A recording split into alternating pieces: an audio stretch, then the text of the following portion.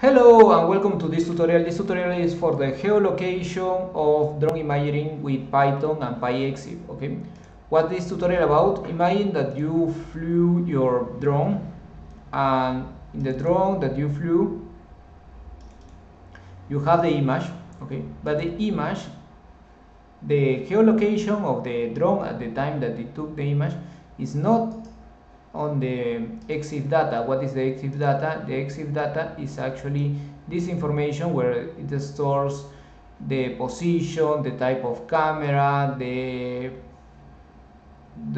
some information about the file, the owner or whatever. Okay, so the location information is not in the image. Okay, so the information is here on a CSV file. Okay, where we have the name of the image and the location, latitude, longitude, and the altitude. Okay, so we have done a Python script that actually reads this information and stores in the EXIF data or in the metadata of the drone imagery. Okay, so let's explain what is our code.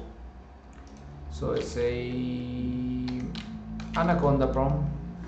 You will receive the scripts in the description of the video, and please place it under your documents. Okay, so say cd documents cd geolocate. Okay, and then here we launch Jupyter Lab.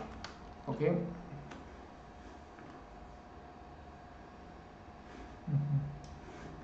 so this is Jupyter Lab.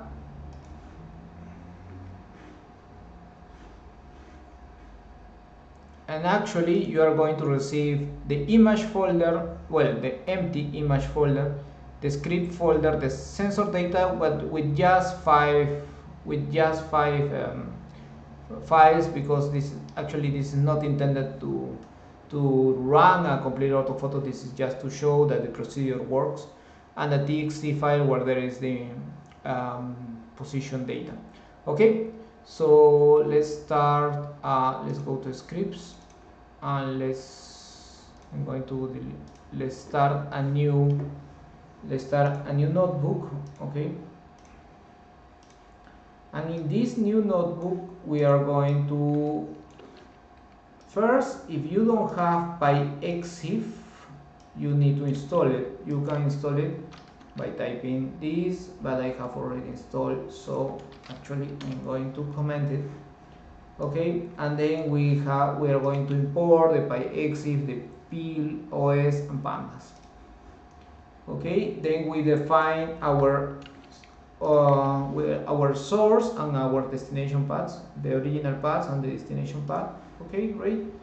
And then we are going to have the GPS position, PD, red 5, telemetry, index call.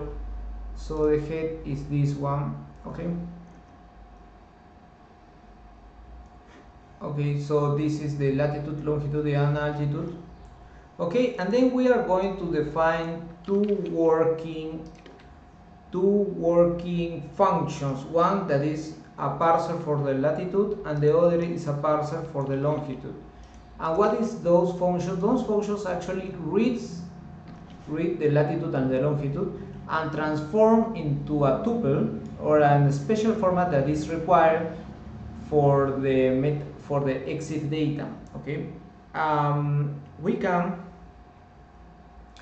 can tell you that this is a very particular format, and actually the background information on this was kind of scarce and not very well documented.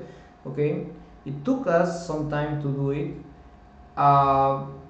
However, if you are learning Python, you might, or like if your Python skills are not so strong, like you are invited to use the script and it should work with your data.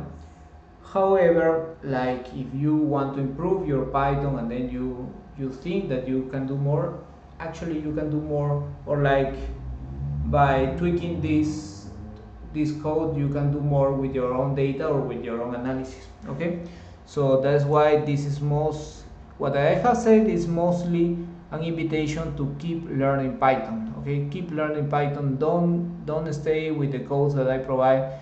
try to look what the code does, how it works, and then from that you can really apply for your own sake and for your own benefit. Okay, don't lose the interest. Okay, so here we are going to do a iter row over a data frame where we create a dictionary that is the GPS. That what is the dictionary? The GPS. So if you on the input data here on the metadata, everything here is a dictionary. So you have a dictionary of image, you have a dictionary of camera, you have a dictionary of photography, and then you have a dictionary.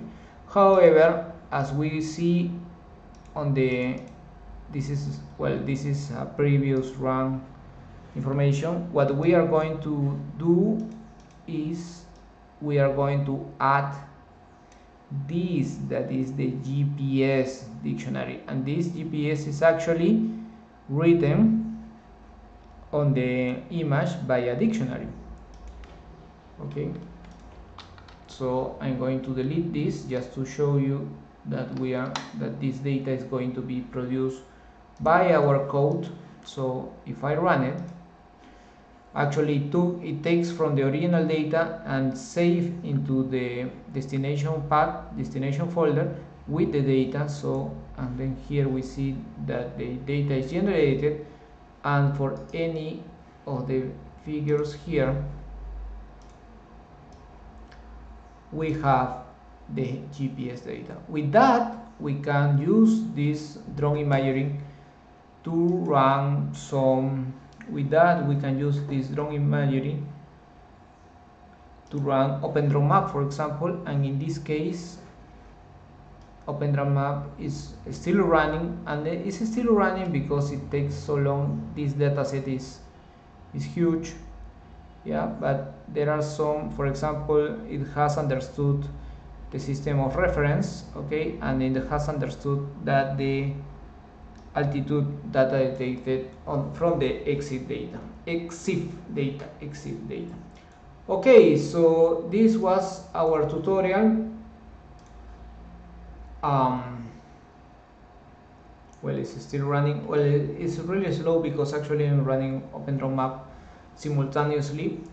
I hope that this tutorial will be helpful for you.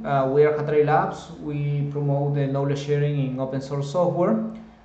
We have courses, webinars,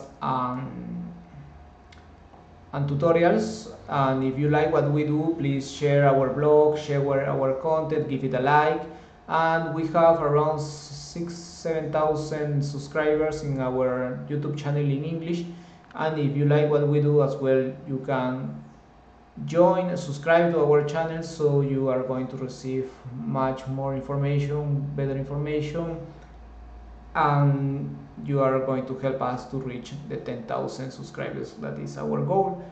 Okay, great. So thank you, and as we say in Spanish, viva el software libre. See you in coming tutorials, webinars, or courses. Bye bye, and have a great day. Bye.